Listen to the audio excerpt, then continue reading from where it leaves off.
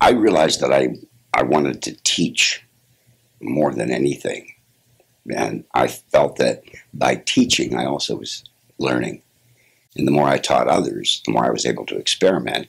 When I was at ABC Television, they would come to me and say, how do you do that? Why are your foundations, why do they look the way they do? Well, how are you highlighting and shading the way you do? And I realized that most of the makeup artists really didn't have as keen an understanding of highlighting and shading as I was taught by Ben Nye and Kiva Hoffman and several of the other artists that I studied under. So I thought, okay, I'm going to take all of my understanding of corrective makeup and I'm going to create a class. So I started with small classes, and then gradually there were more and more people that wanted the instruction. And I got calls, tons and tons of calls, and suddenly I went from just being a journeyman makeup artist at ABC also to having these big classes at night. So I thought, well, wait a minute.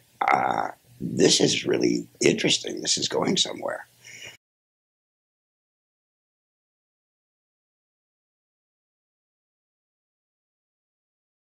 Then they came to me and they said, conflict of interest.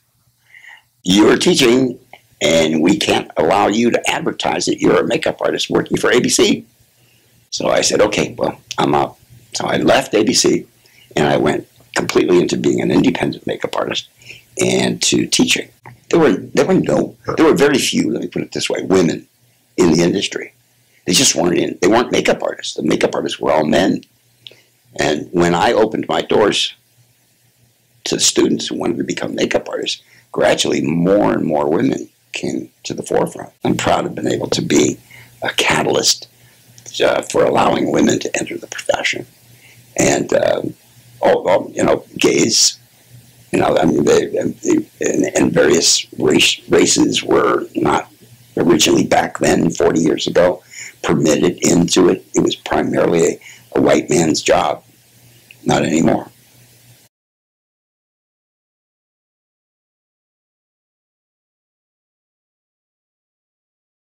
My proudest moment as a makeup instructor had to be when I saw Matthew Mungle receiving an Academy Award. He was my first graduate to receive an Academy Award. Since then, Bill Corso has also received an Academy Award. I'm proud to have been influential in their success. But there have been many, every time I look at the credits roll by and I see somebody's name that I know that I taught, it's a good feeling. It's a real feeling of satisfaction, of accomplishment.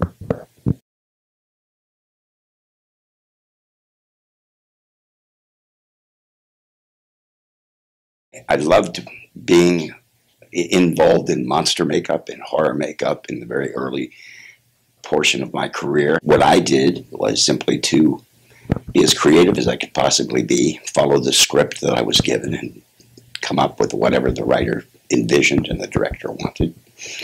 And I saw, after having worked in the industry for quite a few years, I saw that the products that we were using, they were excellent products, Max Factor, Ben Nye, all of the products that we used, RCMA.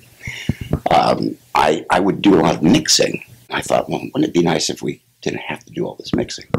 So this is when I came up with our base tone related neutralizers.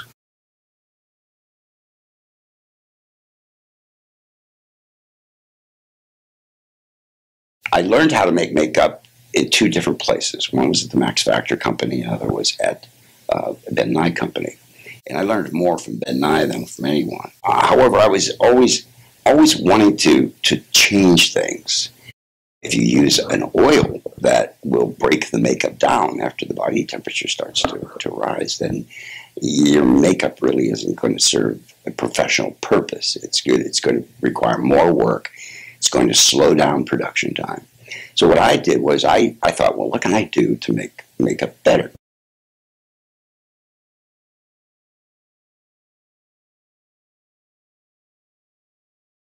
The amount of pigment that we put into the product is a puzzlement to other cosmetic companies, because they'll try this and they'll say, well, how did you get all of this pigment into this makeup? And that's the secret. And the secret is in being able to put the pigment in with the waxes and with the oils in a conventional manner, then process it, very much like you process fine chocolate, so that it removes the excess vehicle, the excess oils and waxes, leaving behind a higher percentage of pigment. How we do that is, I can't discuss.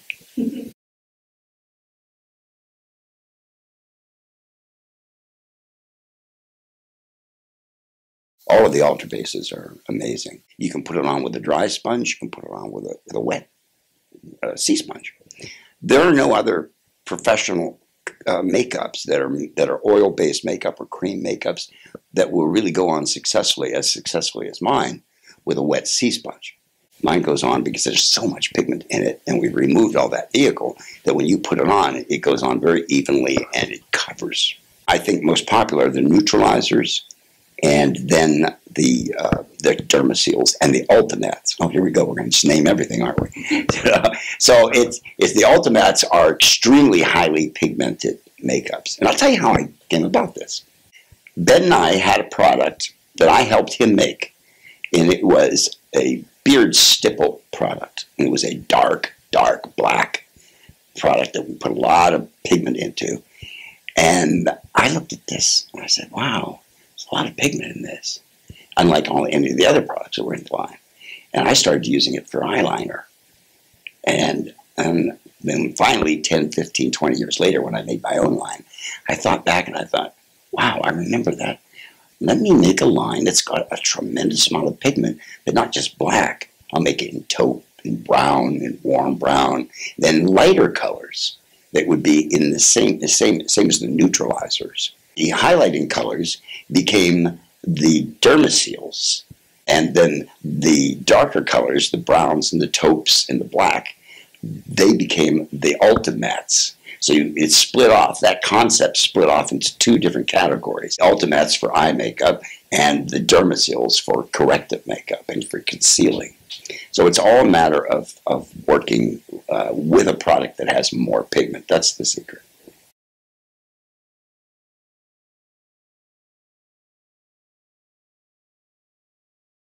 I just turned 71, and I'm really looking forward to continuing to work and to teach and to inspire others, inspire young people to go into the profession in a manner that is sophisticated and it well represents them as artists, and it also serves the profession well.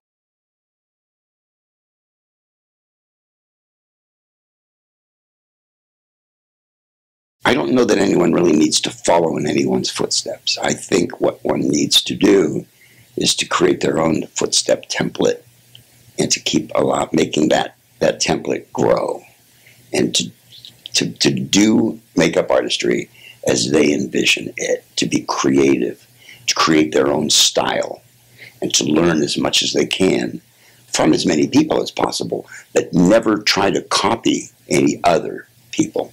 You can emulate, you can be inspired by, but to copy is not being artistic. Be inspired and create your own style and have passion, and by all means, practice, practice, practice, practice. The more you practice, the better you're going to be. And that's the secret. This is Rudy Blasco. Rudy has history. Rudy was born in St. Petersburg, Russia, not Florida, Russia. And we brought him into Helsinki, Finland, to become part of our advertising and marketing plan there. And he became the first cruelty-free dog for cosmetics. And he still today, this is 15 years later, is the Joe Blasco cruelty-free mascot. And what do you say, Rudy? I think he's tired. He's trying to keep up with my schedule.